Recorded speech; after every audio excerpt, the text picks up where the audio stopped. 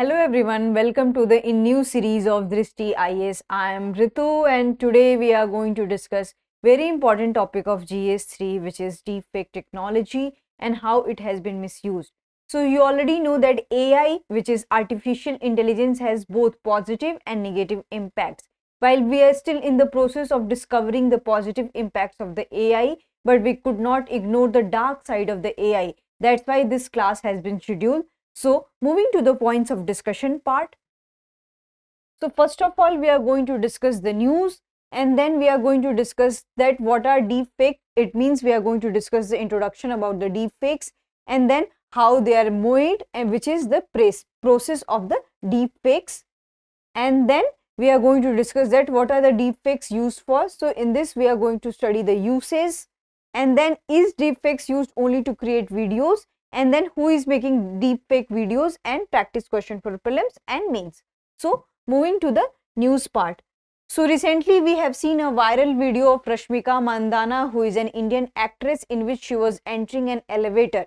Apart from all these videos, so many fellow actors had raised a question and concern on these kind of the issues, and they had also asked the government of India to look into all these matters because they are the ultimate sufferers of all these things.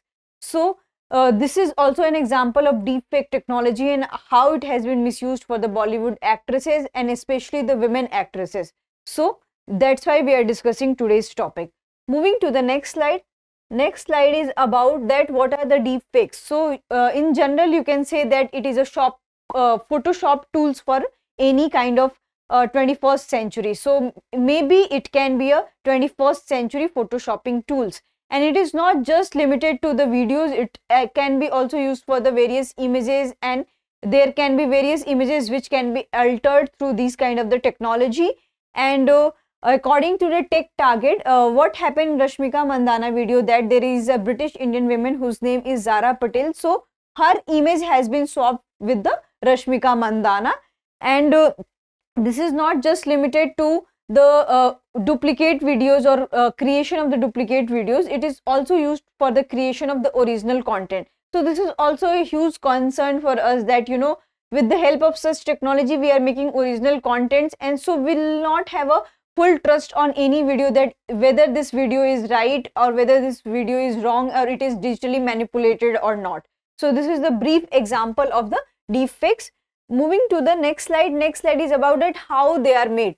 So the first example of the deepfake video can be noticed in the 2017s, which has been made by the Reddit, in which what happened, we have seen that various celebrities images has been used to make the porn clips, such as the Gal Gadot, Taylor Swift. So their images has been used to make the porn clips. So first it has been evidenced in 2017. After that it has become very frequent. And what happened, that there is a deep AI algorithm has been used to make such kind of the videos and the images. So here there are the two processes. The first process is the encoder and the second process is the decoder. So what happened, that encoder encodes different kind of the similar images and it extracts similarities between two photos or two videos. And what decoder does, that decoder reconstruct all kind of the similarities and it swaps for the original content. So this is the process that with the help of all these processes, this deepfake videos has been made. So moving to the next slide. Next slide is about what are deepfakes used for. So majorly this is used for the making of the pornographic videos, but right now we have seen that this has been used in the various diverse areas, such in the politics also, because then when there was an election coming to any country, various artificial contents and digitally manipulated contents we can see on the social media, and it has been used as a weapon against the opponents in any political arena, in which it has been shown that that opposition political party is making some claims about the election. So this can be also used to what you can say create illusion among the citizens of any country and among the citizens of any innocent masses. So this has been widely used in the political arena also, and we have few examples. We have one example of Barack Obama, in which with the help of deepfake technology, it has said that Barack Obama had said that and he had called Donald Trump as a dipshit. On the other hand, we have another evidence of Mark Zuckerberg, in which he is claiming that he has a full control on the stolen data of millions and billions of the people. So these are the examples of the deepfake technology and how it has been misused for the political arena, for the pornography era. So this is the misuse of the deepfake technology. So moving to the next slide. Next slide is about that is deepfake used only for the videos. So this is not just limited to the videos or pornographic content I had already discussed. It is also used to make different kind of the images, and right now we have a different kind of tendency. We can see that fake profiles have been made because of this deepfake technology, and we have few evidences of fake profile. We have one is 𝐈𝐀𝐒 𝐏𝐫𝐞𝐥𝐢𝐬, who was an existent Bloomberg journalist, but he was non-existent in nature. It means that we don't have any person whose name is 𝐈𝐀𝐒 𝐏𝐫𝐞𝐥𝐢𝐬. So this is non-existent Bloomberg journalist, and we have a similar kind of another fake profile whose name is 𝐾𝐻 and 𝐾𝐻 has claimed that he is working at the Center for Strategic and International Studies. So in the name of all these fake profile content, so many people are influenced because of them, and they are asking money from their profile. They are influencing many people from their profile. So in that way, they are also negatively impact the minds of the youngsters, and especially the unadulterated population, and especially the innocent masses who don't know the misuse of the AI. So moving to the next slide. Next slide is about who is making deepfake videos. So this is not just limited to the pornographic industries. So many academicians, so many industrial researchers, so many amateur enthusiasts are also using the deepfake videos, and they are making original content with the help of these kind of the technology.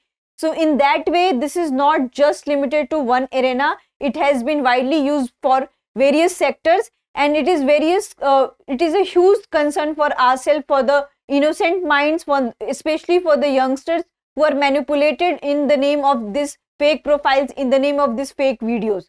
So moving to the next slide. Next slide is about question. So this is very simple question. So this question is related to the AI because our total discussion is based on the AI.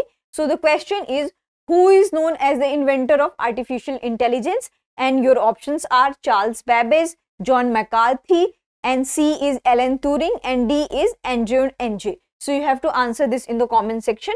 Coming to the mains part, so this is going to be helpful for your mains examination because our main concern is to focus on deepfake technology and what are the uses and misuse of this AI technology. So artificial intelligence is turning out to be a double-edged sword. Analyze.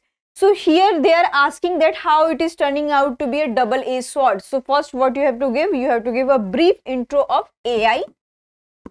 And so in this thing you have to write that who has invented, even if you don't know that who has invented AI, then you can simply write about that what is AI and how it is widely used in our society and how it has been widely used for the various sectors. So first you have to write the uses.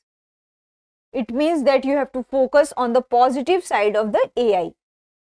So the first positive side we can see in the field of agriculture, because various crop censoring AI has been used to know about the conditions of the crops, and then it can be also used in the name of the natural disasters, earthquakes, landslides, floods. So various AI has been used to detect the tectonic plates, that how they are moving, and they are also giving the alarms that is in this area the disaster is about to come. So with the help of AI we can reduce such kind of the incidents. And so here we have this agriculture, natural disaster, and then coming to the healthcare. So recently the world has seen the pandemic, and in the COVID time we have seen that you cannot have human to human touch because of the infectious disease. So in that area the AI has worked variously, and in a various sector it had worked, that it had detected that in which manner the infection is polluting anyone's body or it is infecting anyone's body. So it is widely used in healthcare also. So coming to that, what are the disadvantages and how it is becoming the double-edged sword? So you have to write the misuse of the AI. So recently we have seen that so many people have alleged to the government of India that their Aadhaar data has been stolen. So in that way we don't know that whether their Aadhaar data has been stolen or not, but there is a such kind of the rumors in which AI has a biggest role to play such kind of the rumors. Similarly, it can be also used to make stereotype against any person. Suppose that Barack Obama has not spoken anything about Donald Trump, just like the word of dipshit, but with the help of deepfake technology, they have created this kind of the video and it has widely circulated. It means that they have ruptured the image of Barack Obama. Similarly, in India also, so many politicians didn't say anything about any other political parties or any other political leader, but with the help of these kind of AI technology, they are misusing such kind of the things. Recently, we have a YouTuber case, a 𝐾𝐒 𝐏𝐫𝐞𝐤𝐬 case, in which the 𝐾𝐒 𝐏𝐫𝐞𝐤𝐬 has said that, with the help of AI, their privacy has been compromised and their wife's images has been used in a very different manner that was in very uncompromising situation. So in that way, it is also breaching the privacy of the persons and privacy of the common masses. So these are the misuses of the AI. So in that way, you can conclude that, AI is good for the personal use and AI is good for the public use also, and it is, advancing our economies, it is advancing India digitally, and it is advancing all over the world very digitally, but it should be used very cautiously. Without caution, it can be very dangerous for us. So I hope you like this lecture. If you have any queries related to this lecture, kindly ask in the comment section. Thank you.